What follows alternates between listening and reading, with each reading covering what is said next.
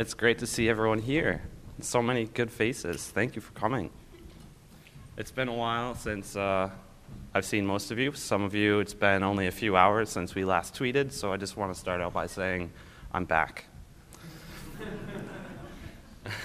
My name's Zach.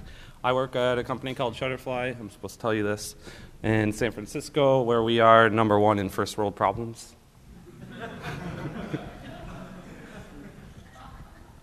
But this talk isn't going to be about me. We're here for this guy. And I'm not just going to show you like a bunch of pictures of my cat. I don't have any time for that. If he was going to present this talk, maybe he'd start with this slide. I'm supposed to have his kanji, but I forgot it. Some of you here probably know Nobu. And you've probably seen him around at various conferences, different places, or maybe you've just seen that guy.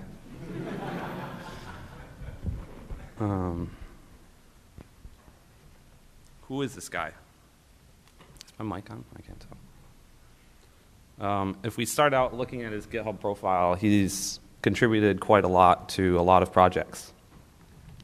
He's the #1 committer all time to Ruby, and his number of commits far surpass everyone else by a lot.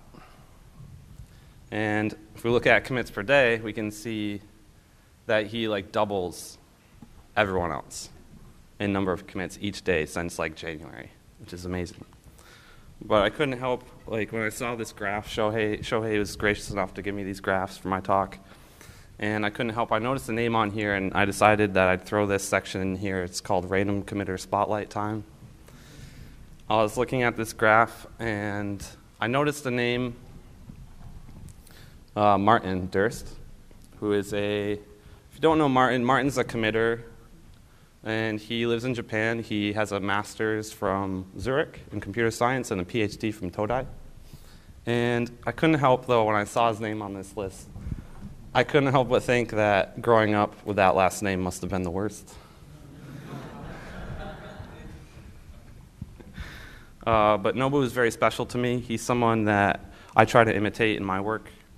And he's the one that coined the phrase Zizak shaving.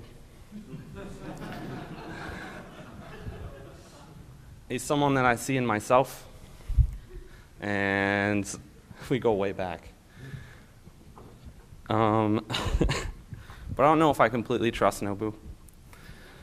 I saw this tweet, this was last year, and I looked at the picture and I couldn't help but notice that that's my phone.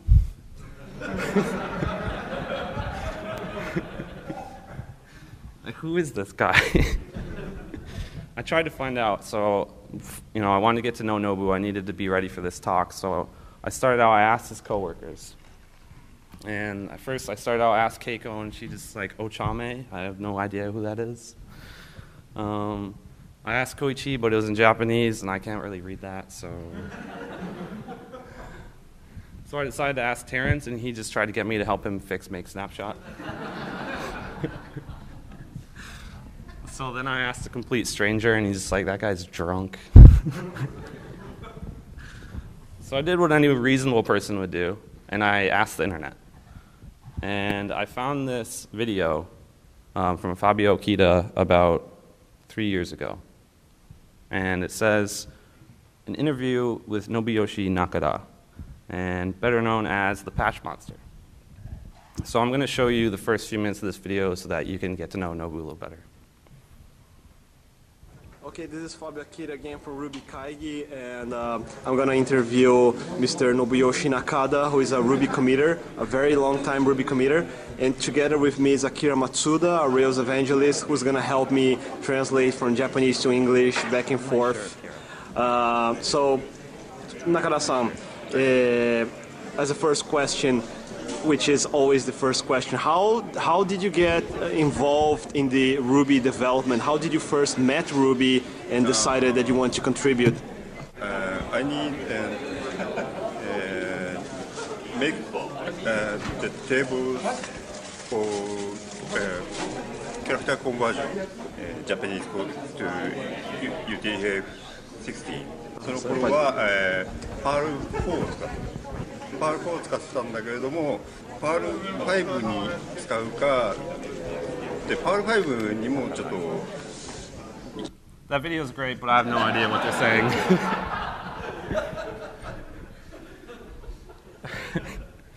The whole thing's in Japanese, and Akira's there to translate. He doesn't say a word the whole damn time.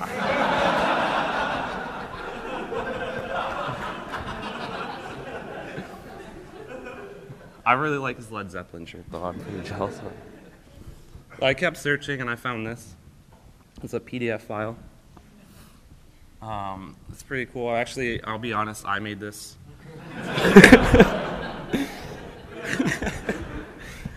I'm also a little bit drunk still on the lot board. It turns out that I don't know you that well, so let's just keep this civil. Nobody knows Nobu. This starts out about 100 kilometers southwest of Tokyo, in the heart of the Honshu Island, where Nobu was forged deep in the fires below Mount Fuji. After his creation, baby Nobu crawled his way down this mountain, where he made his first friend. A large cat made his first friend, and wasn't sure at first who this guy was, right? And until Nobu let out a loud roar, the cat was convinced this guy was probably pretty cool, and they took off down the mountain together as friends. It wasn't long, though. Baby Nobu got hungry, and he started crying. He was hungry. He needed something to eat. And you could hear, actually, his wails off in the distance, not far, where a young couple was studying together in the forest around Mount Fuji. A young woman who was out there studying bugs for her graduate studies in entomology, actually, accompanied by none other than Okidoshi, or Professor Oak. They quickly ran to go help young baby Nobu, and the cat just took off. He's like, I'm done with this guy. They tried to make him feel better, and all they had was beer. So he just went through that pretty fast. But you could tell this baby was special, so they decided to keep him, and they went back home to their home in Tochigi in northern Japan, where they continued to teach Nobu everything they know about math and science. And it wasn't until he joined the physics club in high school where he really started to excel. His love for math and knowledge just kept growing until one summer afternoon, just before going to university. This says right here. They were at a picnic, apparently. And his friends seemed pretty preoccupied with the foods and stuff. But Nobu was just astounded by these floating balls in the air. Didn't know what they were, so he just wanted to find out. And this is really where his initial love for hot air balloon flying started. Little do you know. During his university years, he joined the hot air balloon club and got his first taste of computer science, where he taught himself to architect hot air balloons using the computer, writing C programs. He spent so many nights doing this, perfecting his programming skills in order to build the best hot air balloon he possibly could, so that one day he could fly off into the distance and leave all of his troubles behind and go back to Mount Fuji where he belongs. But not all is well. Poor Nobu spent so much time hot air ballooning that his grades fell, and he actually flunked out of university. So he had to get a job, right? And this is where his skills from hot air ballooning come in. He lives at home with his family, his 3 daughters, and he gets to work on Ruby full-time for Heroku. And that's the true story of Nobu.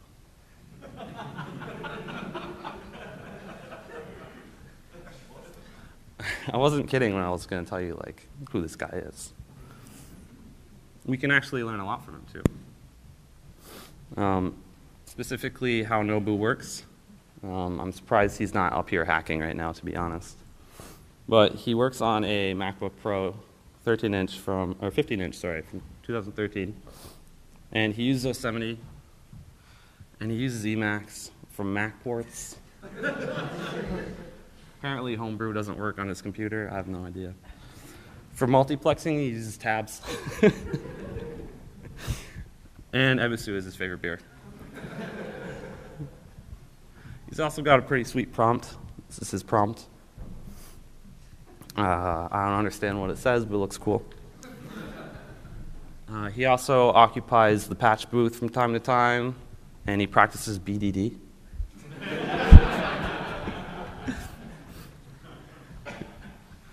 Nobu knows a lot of crazy tricks. I saw this tweet from Aaron. He was asking how to run Ruby's tests without going through make test. And Nobu replies, use test runner. We actually have a runner in there. And I tried it out on dRuby. It worked out pretty well. But I imagine that Nobu must have known, like if you look at the tweet, he's like, test runner fiddle. He must have known that Aaron was working on this ticket to remove DL. So somehow he just has magical powers. And he uses git svn because we're still on Subversion. Apparently that's the best way to do it. He uses GitHub sometimes, and I thought this was interesting. I went on there and I looked up how many times he's submitted pull requests, and there's like almost 30 just right now. And mostly I think just using them to run like Travis tests and just have a patch ready for whatever reason. You can see some of those are features that he was implementing and some bugs. He likes to work on all kinds of parts of Ruby, basically. I went through and I started looking at like the commit log to find out, what does this guy actually like to commit to so that I could have something to talk about while I was up here. And I found this commit. Seemed pretty important, right? 0 changed files, 0 additions, 0 deletions, such patch. I did a search for all of these types of commits, and I found a lot of them. It just keeps going. There's exactly 213 right now. That's almost more patches than me. He also has this remove trailing spaces. So this says SVN, but that's just because we switched the key. But he has 107 of those. And basically how this works is he has a script that runs. And it just like has this key so he can push or whatever. But it goes through and like it starts out with the make file and the readme, and it starts there. And then it grabs all these other source files. And then starting out with the changelog, it goes through and just like fixes the encoding issues, any encoding issues, and then strips the white space from the rest of the files, and then commits it. He's done this over 300 times. That's amazing. I also found this commit pretty interesting. If you read it, it says, should not require other files when dump option is given. So I wasn't really sure, but it's Ruby C file is like the executable to run Ruby programs. And basically when you give it this flag, you shouldn't see the run part. Looking at the tests that he committed, I can estimate that. But I couldn't help though, honestly, when I saw this commit, this is all I thought of.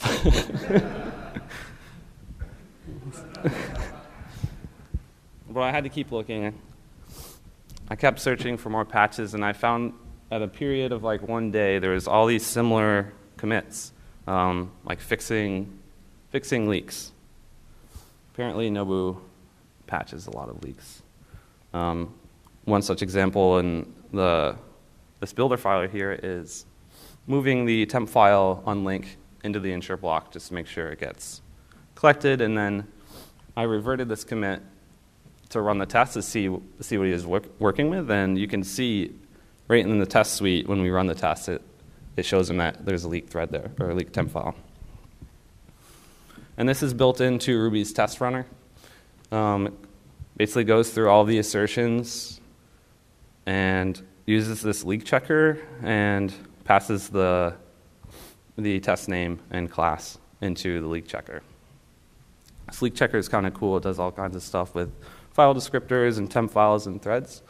And first, when it's initialized, it checks what's already on the stack, basically.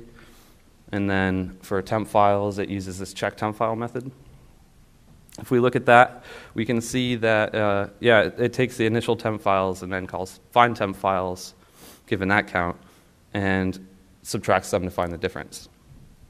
Looking at find temp files, you can see the initial counter class there. You can look into that for more. It just basically does this. It looks at object space and finds any instances of temp file, and then just returns them as an array. And so if there's any temp files left, it prints this message that we see. That's kind of neat. That's really helpful. And I think Nobu has had like a bunch of patches fixing those so that our tests can run better. Another bug that I found interesting was this flip-flop thing. There's a test failure on Windows. And if you don't know what flip-flop is, basically just Google it. I'm kidding. I'll tell you what it is. So as an example, we're just taking this data on the bottom, and we're going through each line, and then once we hit start, the bit flips, and then once we hit end, the bit flops. So until we hit end, it's flipped. And you can see here when we parse that text. There's also some pretty good docs on it in the Ruby tree. If you use this command, you can see more other control expressions. But looking at this ticket, there was a test failure that was reported, and it says, flip-flop, the bit should be separated per thread. And it came with this test. It turns out that it actually has nothing to do with flip-flop, but it's a threading bug in Win32 OLE. And Nobu makes an email here. He mentions that it's probably not a bug. Like, using this example, you can see that on Windows this works. But literally 5 minutes later, not kidding, 5 minutes later, he commits this patch. It's like, oh, sorry, it wasn't a bug, but guess what? I fixed it. I rewrote it using trace point instead of thread, and I just flipped the table. But don't. He's sleeping. Don't flip the table while he's sleeping. But it doesn't work just on patches. Nobu works on a bunch of other features like I showed on GitHub, such as object itself, super method, and deprecate constant, which is, I don't think that's merged yet, but he has a patch for it. And you can often find, like, for example, in Olivier's talk, I think it was yesterday, mentioned that he came up with this idea for hash contains, and Nobu came up with a patch like instantly, basically. And so I guess he just works on whatever the frig he wants, and that's kind of cool. But we can learn a lot from Nobu, and basically, to sum up how I feel about Nobu, I think he works really hard. He's a very humble person, humble enough to be sleeping on stage while there's a talk given about him. And he's always patching and enjoying his life, and I think that's very, very noble. And thank you.